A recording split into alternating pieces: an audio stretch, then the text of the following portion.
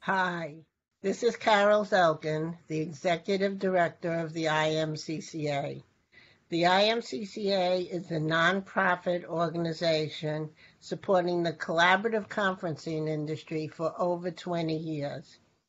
During the current pandemic, we are committed to providing support and guidance for the UC&C industry and the many thousands of people who now find themselves working remotely for the very first time.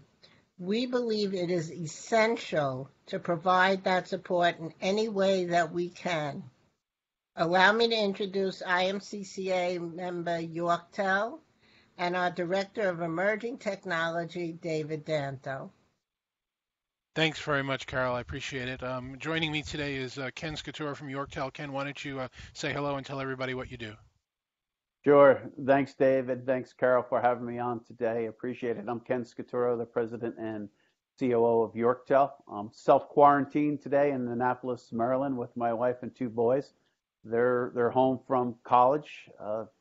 They're having some of the same challenges, Dave, that I think our enterprise customers are having today, in that, they're trying the first time to take classes online and they don't have headsets. The headsets aren't working. They're scrambling to get headsets working.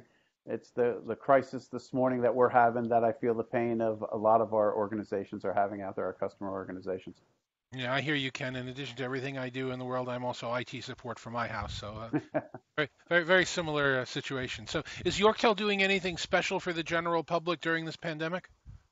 I don't know if you call it special, but I think our industry has stepped up across the board on it. And we have a cloud-based service that we're providing free utilization of folks who need to get online and contact, some of their coworkers, family, friends, et cetera, on there. So we're providing a free service for a period of time on that with no obligation on the other side of this virus to continue with that service. If people are interested in what that looks like, feel free to email us at info@yorktel.com. That's info@yorktel.com, and we'd be more than happy to provide some information to them, as well as provide some service on how to get online itself. That's great, Ken. Thanks very much, and thanks to your organization. Is there any, last question, general advice that you would give people that find themselves working remotely for the first time? Obviously, this isn't new to us, but it is new to thousands of people. So, what's your top of mind advice to tell people about how to get through this situation from a collaborative standpoint? Sure, Dave, and there's a lot of published topics on this. You've got some great blogs out there too on this exact topic. But I would ask people to stick with the schedule. Get on your same schedule that you would like you are at work. Get yourself prepared like you're going to work.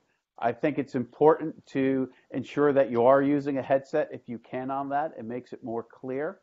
But this is hard, right? We have to be forgiving of the backgrounds of people today. We have to be forgiving of people getting intruded on by their kids or their dogs, et cetera. I think there's a lot more patience here that we have to show. And I think by doing that, it's going to change the way we communicate in the future. It's going to be a new way of work moving forward. Absolutely. There's a lot of this stuff we're not going to go back on. Ken, how can somebody reach you personally if they want to reach out to you? Sure. Get me at kscaturo@yorktel.com. KSCATURRO@yorktel.com.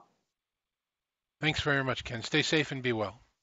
Thanks, Dave. You and to everybody out there, be safe and be well. Thank you.